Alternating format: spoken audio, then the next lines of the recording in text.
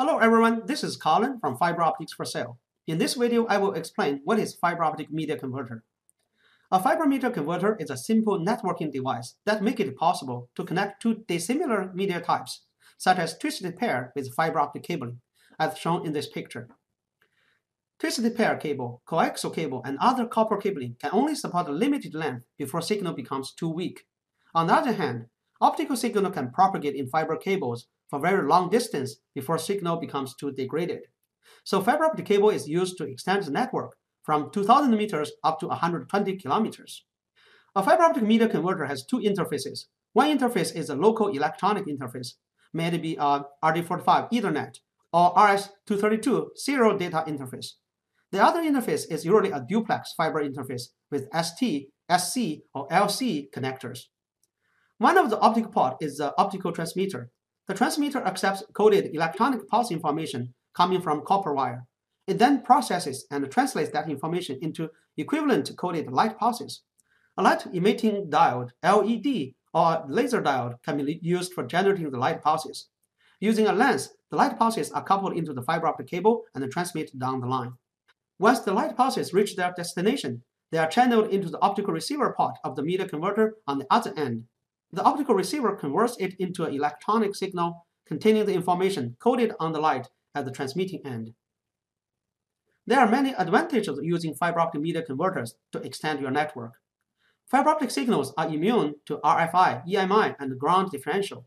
They support very long distance, from 2000 meters with multimode fiber up to 120 kilometers with single-mode fiber.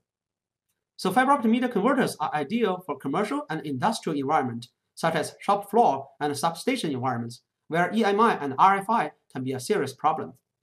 For this reason, engineers are now using fiber Ethernet to extend transmission distance and protect data from the effects EMI, or even gigabit Ethernet to provide increased bandwidth. Fiber media converters support many different data communication protocols, including Ethernet, Fast Ethernet, Gigabit Ethernet, T1, E1, J1, DS3, E3, serial data links such as RS232, RS422, RS485, USB, plain old telephone service, or general-purpose media converters which can support HDTV, MPEG encoder, video on demand, etc. In the market, there are two basic types of media converters. A true media converter basically converts communication on a bit-by-bit basis. After one bit is received, it is transmitted in the other format, copper or fiber optic. This is in contrast to a switch, which receives the entire frame of Ethernet before forwarding can begin. A non-true media converter or switched media converter is simply an Ethernet switch that contains an RJ45 port and one fiber optic port. This media converter will wait for an entire frame to be received before forwarding can begin. There are a couple problems with non-true or switched media converters. The first problem is increased latency.